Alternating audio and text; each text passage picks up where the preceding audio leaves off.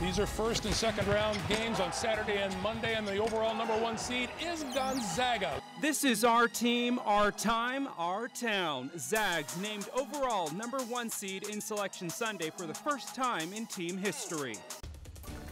Seeing their determination and their motivation, they're just an inspiration to watch. Plus, with coronavirus restrictions in place, fans aren't able to go to Indiana to enjoy the game. How one Zag fan is supporting the hometown team, all while going through a battle of his own. After enjoying sunshine and beautifully mild temperatures today, I'm tracking some cooler weather and some showers to start your week.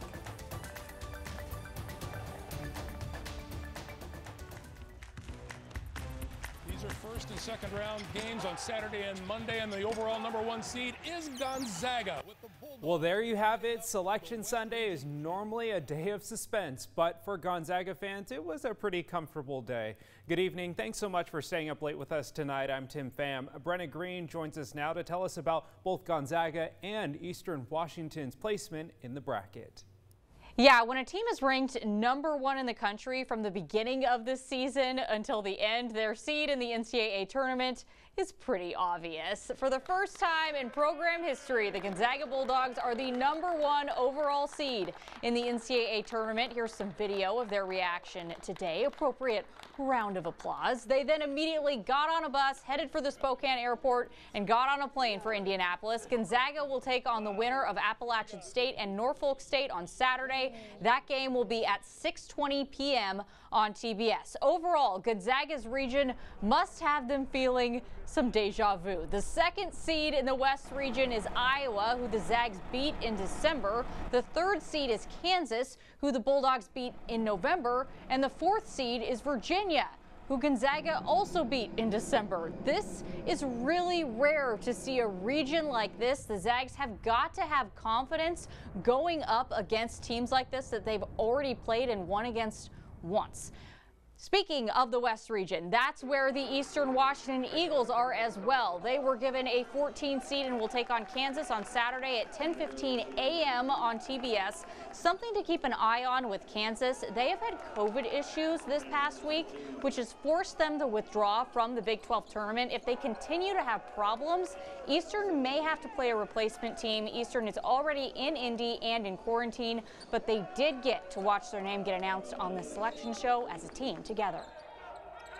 See them excited for it and see that when their name was called, and their excitement and jumping up and down before they, I don't think it all calculated that they had to play Kansas. I just think they're happy they got their name called. It's fun to see.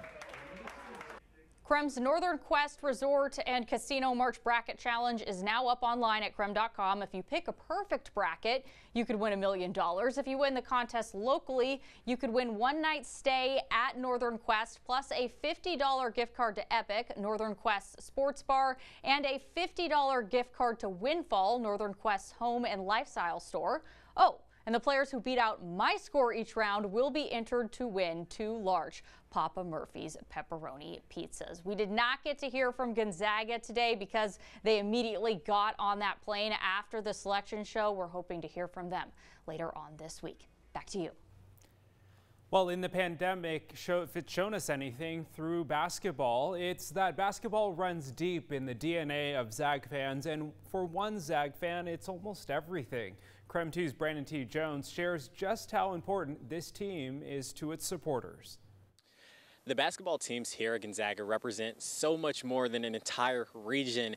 With the tournament starting up, that passion and the presence can be felt more than ever on every single corner of the United States. How excited are you for March Madness this year? I am very excited for March Madness this year since it was canceled last year, of course, with the pandemic and the way the Zags have been playing this year. Basketball isn't just a sport, it's a way of life for Zags fans. Every game that's played and cheered on is an opportunity to be a part of a larger community. I was fortunate to be at the last 2 Sweet 16 games that the Zags were in. Dwayne Wilson became a fan 25 years ago when he moved to Spokane. Anytime he has the chance to attend a game, he'll always be there, and he now considers himself an advocate for the squad, but that's not the only thing he's passionate about. It's a rare inherited genetic disease and it's a muscle weakness, a type of muscular dystrophy. In 2018, Dwayne was officially diagnosed with Pompe disease. Every 2 weeks, he has to get transfusions to slow down the muscle weakness progression. The enzymes he receives help stop the breakdown of his muscles, and physical therapy helps him with his walking.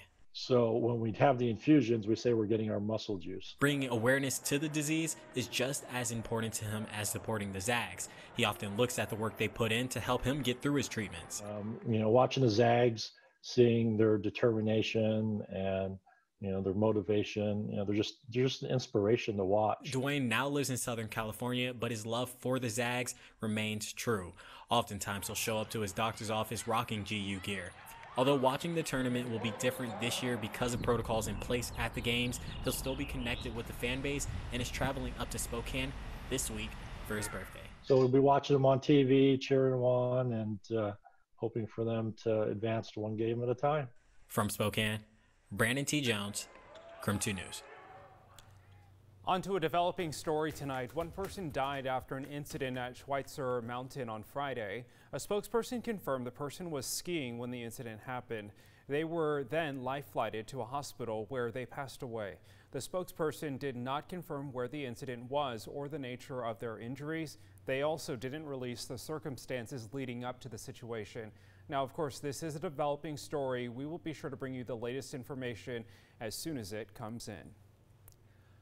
To your other top headlines now, protests overnight in Seattle and Portland with two very different scenes. In Seattle, a march to mark the one-year anniversary of the death of Breonna Taylor turned destructive. Several people were arrested last night for vandalizing businesses and assaulting a police officer.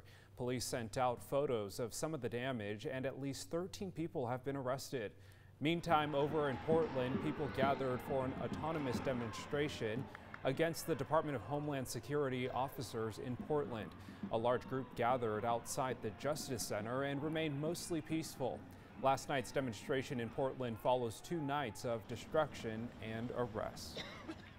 All right, to weather now. Well, we enjoyed plenty of sunshine today, but it sounds like we're in for a little gloomier weather to start the week. Meteorologist Michelle Bosch joining us now live from home. Michelle, what's in store for the work week? Well, we were so spoiled this weekend, of course, seeing beautiful sunshine Saturday and Sunday, a high temperature of 60 degrees. It's only the second 60-degree day of the year. We are going to start our work week on a little bit of a different note. It's going to be a little bit cooler as we check out Storm Tracker 2 satellite and radar. You can already see pretty thick clouds across eastern Washington and North Idaho, and now we're starting to see a little bit of precipitation, just some light rain right now across parts of central Washington. Moses Lake has seen a sprinkle this evening. Temperatures are still relatively mild. We are still ahead of a cold front that's going to be pushing through tomorrow morning, so 46 degrees right now in Spokane, 45 in Coeur d'Alene, and still in the 50s in Moses Lake and Othello, 54 in Lewiston. Here's a look at the next 12 hours. Temperatures will stay well above freezing overnight, but it does look like we will see some rain showers moving in towards the early morning hours, so you'll likely see some wet roads tomorrow morning. We're looking at a much cooler high of only 48 degrees tomorrow, a little bit breezy and a few morning rain showers, but we should bounce back pretty quickly. Looking at mostly cloudy skies on Tuesday, 50 degrees, and we should be back up into the mid-50s with partly cloudy skies for St. Patrick's Day. The number of coronavirus cases administered in the U.S. is rising, and a new sense of normalcy is on the horizon. Every week, approximately 2.5 million shots are getting into arms across the nation, and about 1 in 5 Americans have already received at least 1 dose. Now, health experts are suggesting that the rise in vaccinations could lead to things getting back to normal. When we're there and we have a good proportion of the people vaccinated, I think you're going to see weddings in the normal way that we've seen it within a reasonable period of time. The CDC says nearly 70 million Americans have received at least 1 COVID-19 shot, while close to 37 million are fully vaccinated. Well, huge news from the governor's office this week. The entire state will be moving to phase 3 starting March 22nd.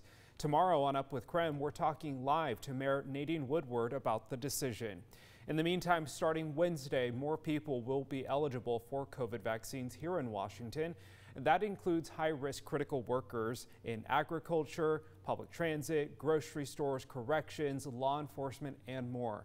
People 16 years and older who are pregnant or have a disability that puts them at a high risk will also be eligible.